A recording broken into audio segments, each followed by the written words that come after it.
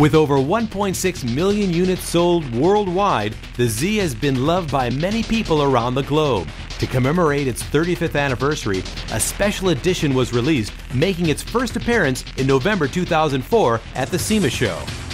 Best Motoring checks out the potential of this anniversary model.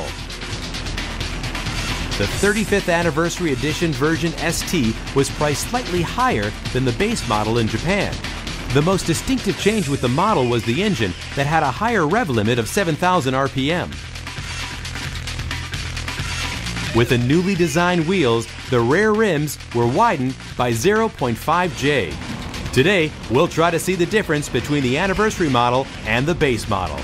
ほとんど一緒なんですが、プラス400回転のね、アニバーサリー号とどう違うか、その辺ね、微妙な差かな、わかんないな。まあやってみたいと思います。細かいところで言うとリアのリム幅とかも違うんだけど、この辺が従来とどう差があるかちょっと見て。The three-lap battle begins. Since its debut, the Z33 has seen improvements with every minor modification.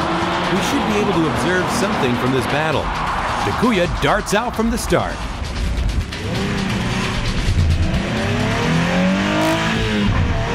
スタートはちょっとやられちゃいましたね。もう曲がるね。気持ちいいな、7000まで回ると。In order to catch up, Hattori is taking a slightly different driving line than usual. He's trying to close the gap with braking. How's the acceleration out of the turn?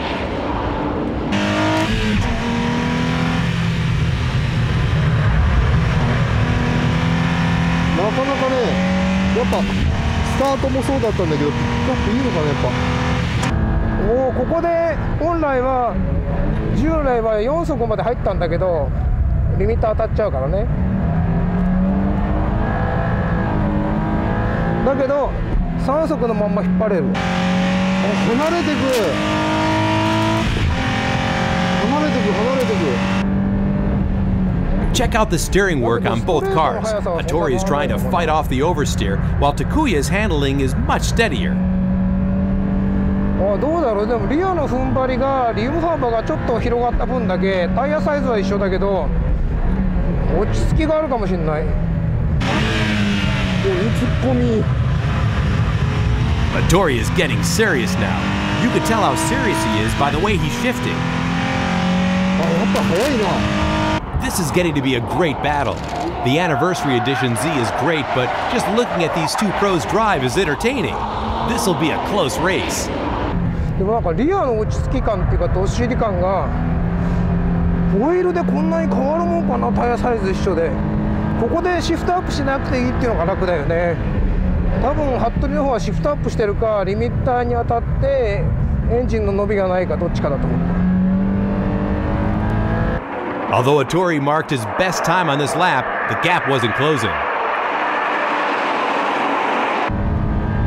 旧型の方はどっちかっていうとニュートラルからたまにパワーオーバーが出るんだけど、この35年モデルはリアがどしっとしてて弱アンダー傾向。ラップタイムにしたらコンマ 1,2 の違いなんだろうね。でも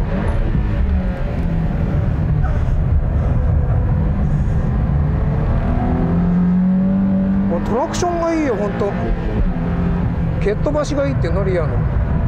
With a wider rim, we all thought the car would show some understeering, but it seems to be a great match with the Z.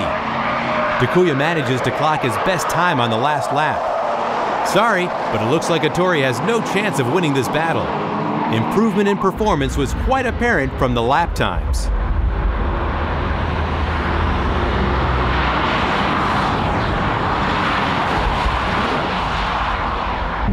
いやー進化してるぜこれ。